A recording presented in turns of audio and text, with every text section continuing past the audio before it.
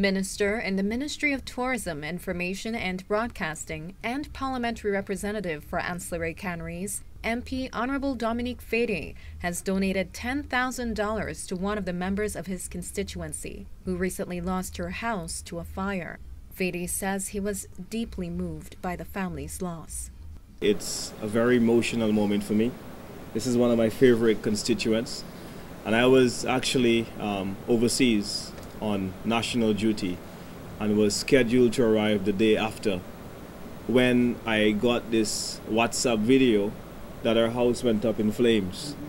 And it was such a horrific shock for me that I fell out of the chair at the meeting I was in, because I couldn't believe that this had happened to someone I know so well and so close. So again, I offer my sympathies to you and to your children, and we stand with the Village Council of Anse to build this house that you've had bigger, better, and stronger. Okay, so that is our promise, and this is our first contribution. Minister Fede says that rebuilding the family's house will be a group effort. The monies are going to go to building materials, and we also are harnessing the skills of the tradesmen. So when you look at the in-kind contribution, it is quite significant as well, in addition to the cash. So I think that you can add another 10,000 in terms of in-kind contribution. Members of the community, tradesmen, that will be coming together to assist in the rebuilding effort.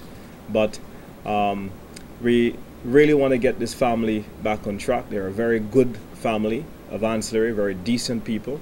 The kids are exceptional. In fact, one of her daughter did represent Anse in the Miss Independent pageant, so they are outstanding citizens of the community.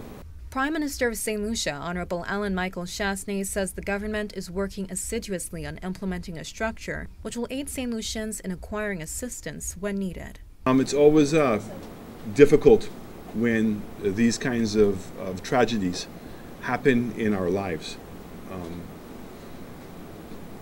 Unfortunately, it's not something I can say to you that we can eliminate and it will never happen again.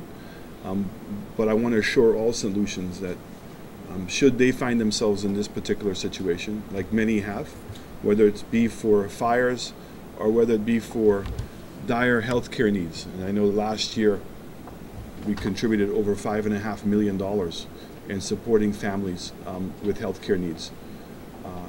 That we're here to help you. I think that my government also recognizes that we have to be able to put a better system in place to be able to help people.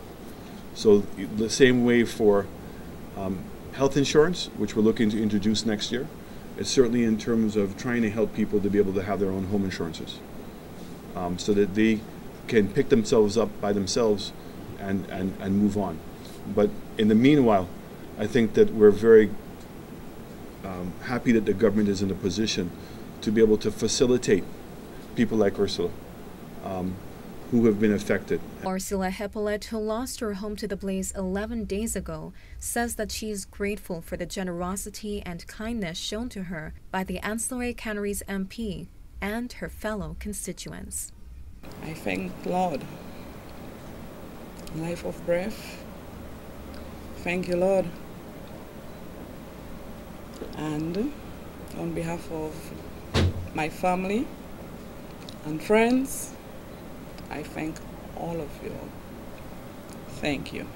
The wooden dwelling in Otabo, Anse, went up in flames at approximately 11:19 on Thursday morning, the 7th of November 2019. None of the 6 residents were seriously harmed in the fire. Raye Lord for the HDS News Force.